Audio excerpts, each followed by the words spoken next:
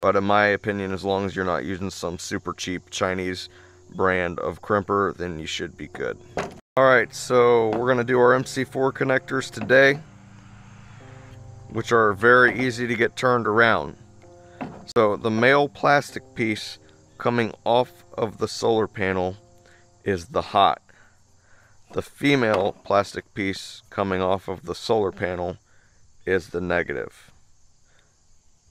So on the end of your home runs, you're going to want to have that opposite. You're going to want to have the female plastic piece on the end of your hot home runs and your male plastic piece on the end of your negative home runs. That being said, the metal pieces that go in these plastic pieces are opposite.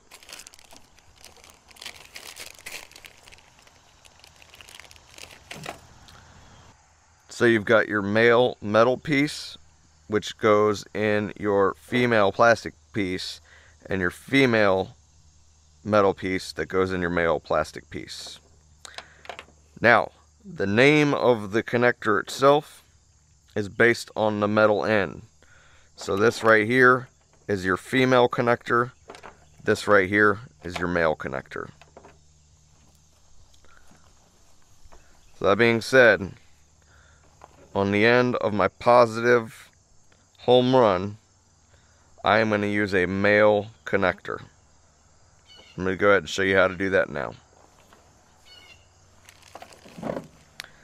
So I'm going to leave a link for both of these in the description. I find that Klein's a reputable brand. You can get really expensive MC4 crimpers as well, made by Staubli. Technically, that's the only way to probably have a UL listed connection.